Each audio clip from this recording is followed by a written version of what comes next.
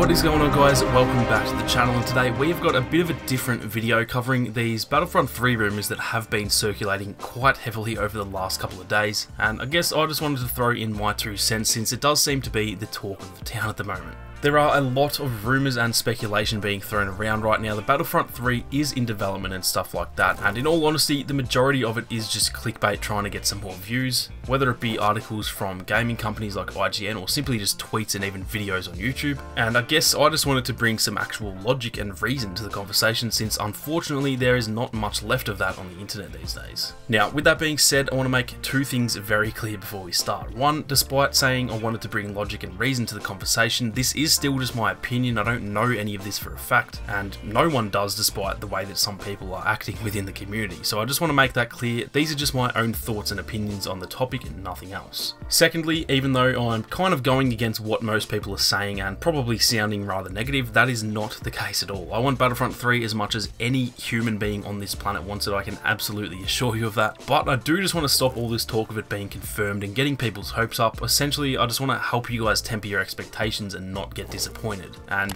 hey, if I'm wrong, feel free to rub it in my face, because I'll be as happy as anyone if we do end up getting Battlefront 3 in the near future. Now, just quickly, my good friends Split Screen and the Twisted Jedi have actually made their own videos on this topic as well, just in the last few days. So if you do want to go and check those out and get another opinion on this topic as well, then I will leave a link to those videos down in the description as well. So anyway, for those who haven't actually seen what has been going on with all these speculations, there's been 3 different things that have happened within the last week, all of which are leading people to think that Battlefront 3 is being teased by multiple sources. The first incident to happen was in the replies to a tweet from Christian Johannesson, who was the lead game designer on Battlefront 2, where he mentioned that Battlefront 2 is now free on the Epic Games Store, to which Peter Vesti, the studio level design director at DICE, replied, "Heard good things about this one." CJ then replied to that, and then another Twitter user replied saying Battlefront 3 is better, right? Obviously, since we don't have Battlefront 3, Peter Vesti replied with a gif of a guy counting to 3 and clearly being confused, and somehow, no idea how this was the direction that it was taken, this sparked the assumption all over Reddit that this was a tease for Battlefront 3.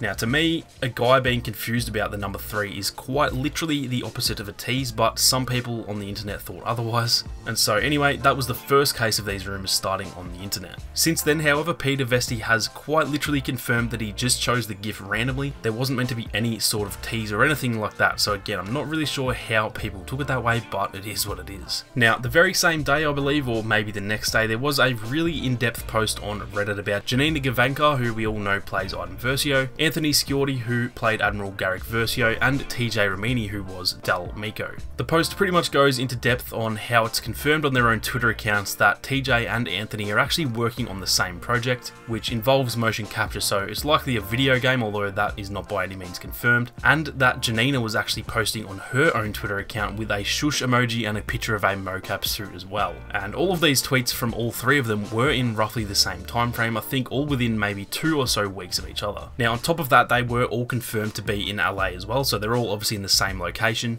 and there have been a few rumours that there is obviously a Respawn studio in LA, so that's kind of the talk of the town in that situation right now, and it does make for a pretty compelling argument. Obviously, that is pretty sus in a way, 3 actors who worked on Battlefront 2 all of a sudden all working on something that involves motion capture, with TJ and Anthony actually confirming that they are working together, and all 3 of them making it clear that they can't say what it is yet. At face value, that is definitely something to get excited about. There's kind of 2 sides to this one, with one side pretty much almost instantly just saying, yep, Battlefront 3 is confirmed, while the other side are just instantly dismissing it without even stopping to think. I'll be honest, I'm kind of in the middle. I think it is pretty naive to just completely disregard something without even thinking about it, because it does make a compelling argument, but I'm also not going to say that this is confirmation of the game being worked on. Actors work together again all the time, and all of these actors have done motion capture work before, obviously, so it's by no means confirmation either. It's definitely an interesting theory, and I'll leave a link to the Reddit post down below for those who want to read it, but again, it's hardly confirmation of the game being developed.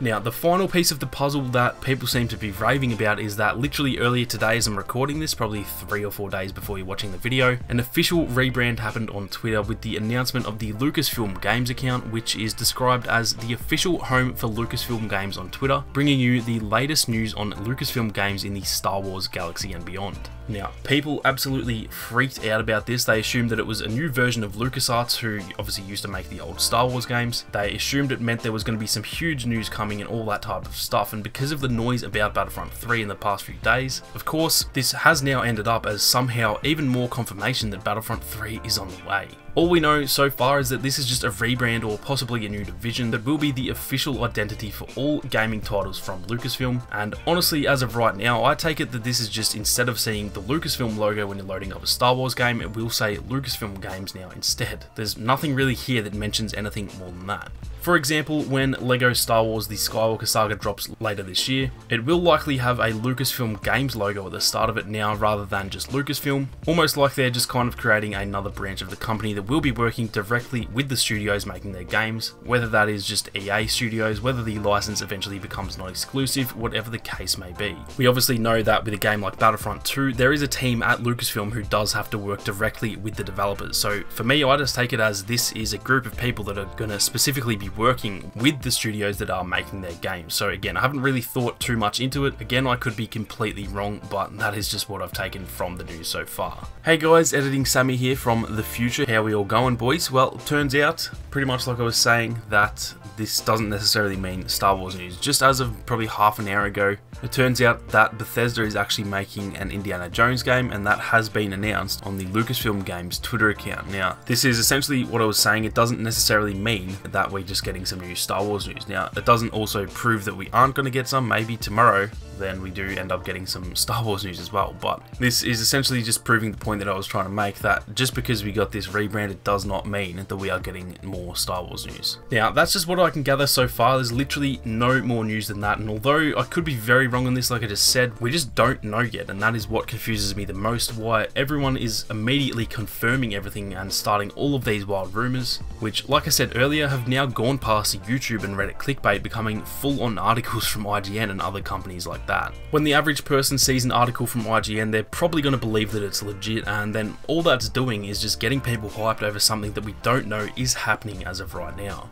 Now, you might be wondering why I seem so adamant that it's not happening, but I do have my reasons as for why that's the case, and again, I am just using common sense and logic here. It's not like I'm just pulling stuff out of my ass to make a counter argument. I do have genuine reasons and evidence to support my claim that I don't think Battlefront 3 is being worked on. It's been confirmed by multiple developers and inside sources that a large amount, if not the majority of those who worked on Battlefront 2, have now moved over to work on Battlefield 6, as obviously DICE does make both Battlefront and Battlefield as well. Battlefield 6 is coming out in late 2021, likely October or November, and this game is borderline do or die right now for DICE after the mess that was Battlefield 5. Now, a lot of people wonder why EA would be so stupid to focus on Battlefield over Battlefront when obviously Star Wars is one of the most loved and most popular IPs in the world, and again, just using logic, this is the reason that that is the case. Battlefield is their IP, Battlefront is not. When EA and DICE release a Battlefield game, it's completely their own thing. They can make it set in whatever era they want, they can add any locations, weapons or vehicles that they want, and they can keep it ultra realistic, or they can make it a little bit more unrealistic like they did with Battlefield 1, where they confirmed this is our take on the events of World War I, meaning not all of the weapons were actually around at the time and stuff like that. They slightly differed from the actual history in order to make the game a better game, and they're able to do that because it is their own franchise. With Battlefront though, they have to do what Disney and Lucasfilm tell them to, or at least negotiate and come to an agreement. If they want to add a certain thing to the game because it's what the fans want, but Disney doesn't allow it because it's not canon or whatever the case may be, well then, tough luck, they're not allowed to do it. Now, the other side of this is that for Battlefield, they'd get 100% of the revenue, or at least close to it when you account for, say, online stores or whatever, but they take pretty much all the revenue from the sales of the game as well as microtransactions and all that. With Battlefront though, Disney and Lucasfilm do have a cut in the revenues, so if Battlefront 2 and Battlefield 5 both sold the exact same amount of copies, they'd actually earn a lot more for Battlefield than they would for Battlefront, which is again just another reason why it is more important to them. Now, the reason they likely moved all the developers over to Battlefield is because, like I said, Battlefield is teetering on the edge of disaster after their last game, and seeing as it is DICE's main property, they need it to perform well. Otherwise, that's a huge hit on the business, and so that's why to them, Battlefield is far more important right now than Battlefront is. Battlefront 2 took roughly 2 years to develop, maybe even 3 if they had have already set plans in motion for the second before Battlefront 2015 came out, which is definitely possible because the sequel trilogy was on its way, and so Lucasfilm could could have definitely greenlit the sequel to Battlefront 2015 before even releasing the first game. We have no idea about any of that, but what we do know is that it took at least 2 years minimum to make Battlefront 2. Well, if Battlefield 6 launches in late 2021 and then they do plan to make a Battlefront 3, well, it'll still take them 2 years from that date at an absolute minimum, taking us to November 2023, almost 3 years away as of right now, until essentially the absolute earliest date that we could possibly see a Battlefront 3. Now, the only exception to this that I could see, which, don't get me wrong, it is very possible, would be if maybe while DICE are working on Battlefield, companies like Criterion, Motive and Respawn are helping in the early stages of development, doing some of the mocap and writing the story and early concepts and all that stuff, at which point, sure, right at this very moment they could be working on it, but I do still think that is pretty far-fetched, and that's just pure conjecture as of right now. There's absolutely no evidence to support that. Based on pretty much everything that I've said so far, I'm sure you'd agree that it does seem pretty unlikely that Battlefront 3 is in development right now. I don't know any of this for a fact, I could be completely wrong and I desperately hope that I am, but I do just think that it's stupid to get our hopes up about this right now, and that's essentially the whole point of this video.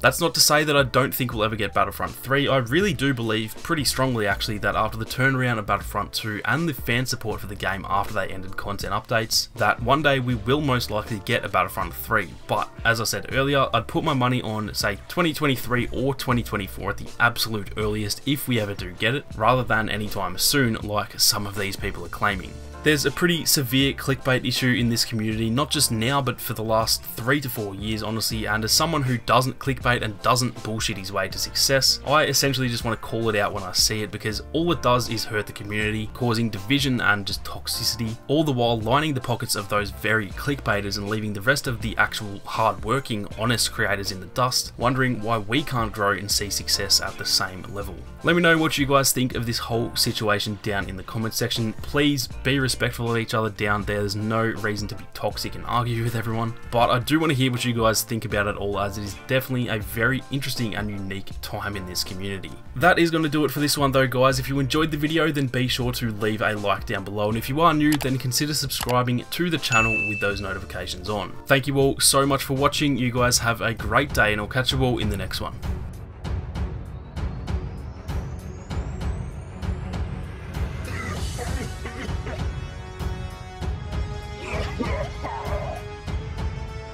Crush them!